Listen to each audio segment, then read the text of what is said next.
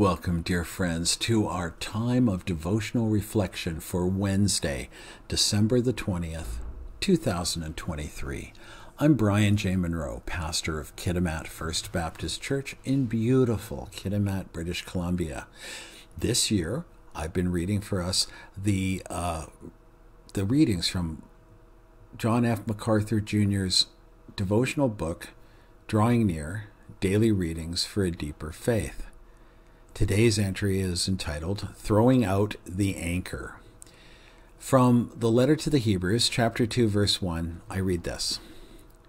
For this reason, we must pay much closer attention to what we have heard, lest we drift away from it.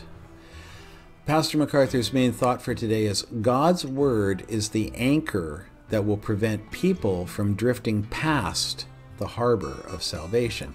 He writes, when English explorer William Edward Parry and his crew were exploring the Arctic Ocean, they needed to go further north to continue their chartings.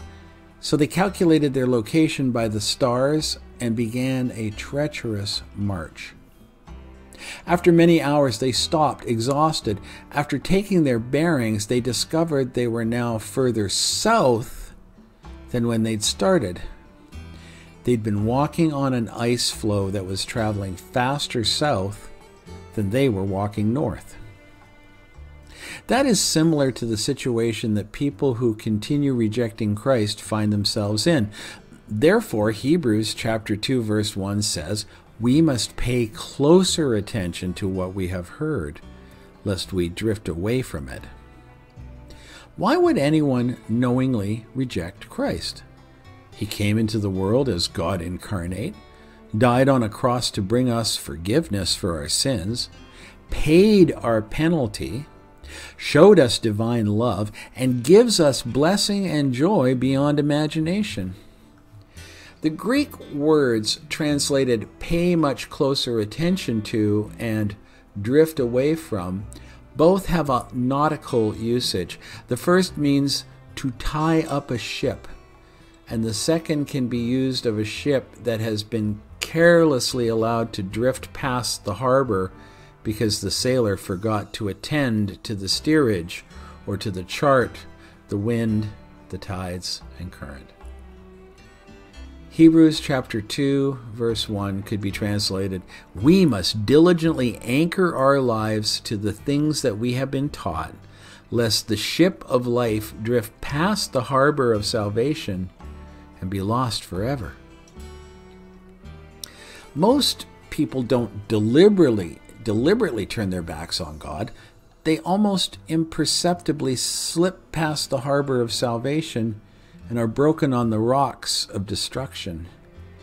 Be sure to warn those you know who might be slipping past that harbor. Dear friends, as always, I thank you for taking just a few minutes out of your day to hear me read one of Pastor MacArthur's excellent devotionals.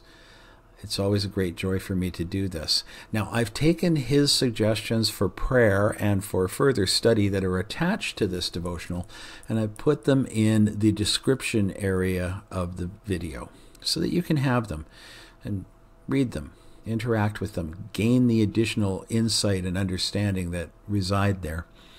I pray you'll do that. I also pray that you'll be with me tomorrow when I read the next entry in his excellent book. And until then, may you go in the grace and the peace of our Lord and Savior, Jesus Christ.